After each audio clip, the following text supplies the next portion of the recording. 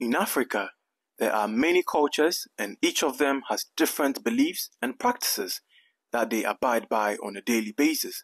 It is these beliefs and practices that make them who they are and sets them apart from other cultures surrounding them. The Latuka, sometimes known as the Utuhu, are an ethnic group whose traditional home is in the south of Sudan. They speak the Utuhu language. Latuka number between 150,000 to 200,000 people, scattered in 24 villages in the plain and tens of other villages in the mountains. The Latuka are mainly subsistence farmers. This means everyone farms for themselves and their family. They keep enormous herds of cattle, sheep, and grow food crops such as maize, yam, groundnut, and potato.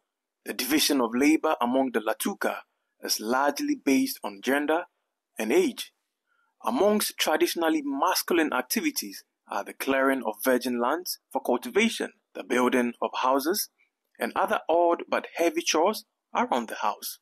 On the other hand, the female takes on the lighter activities, such as cooking and housekeeping. Both sexes, however, cultivate crops together, although it is generally the responsibility of the female to weed the field and harvest the crops, while the male must clear sufficient land for cultivation. When it comes to religion and spirituality, they are one of the few in the world to have stayed true to their beliefs.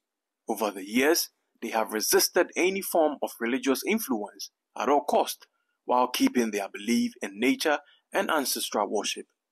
The Latuka religious system revolves around the belief in a supernatural force called Ajiok, which is God. The priest forms the link between man and the supernatural and is a medicine man par excellence. He commands tremendous respect since being a priest is regarded as a difficult profession. Besides the priest are the chief and the village headsmen, their responsibility being to ward off diseases and other calamities. These normally revealed to them in sleep rather than by diagnosis, technique used by the witch doctors.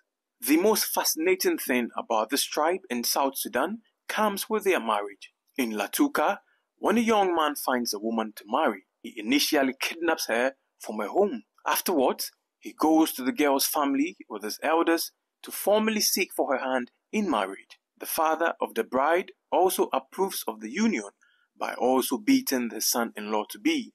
This action explains that the man is willing to be beaten for her. It's about the sacrifices he's willing to make for the woman he loves. However, if the father of the bride disapproves of the union, the man is at liberty to return the bride to her father's house or still marry her if he so wishes. Both the kidnapping of the bride and the beating of the son-in-law are said to be not violent in any way. Many have argued on this practice for long, wondering if it is right for a woman to be kidnapped and left without a choice to decide if she wants to be with a man or not. These actions that are being carried out are not absurd and merely show what the Latuka believe in. Latuka men do not view this action as disrespectful towards the women. They may see it as an ultimate sign of affection. Another way of looking at it is that maybe the women are alright with this. Grown up in the Latuka tribe, they must know that this is how the men in the tribe go about finding a spouse. This has become natural to them, and to not do it would be weird to them. People cannot be so quick to judge another culture before learning about what they truly mean to its people.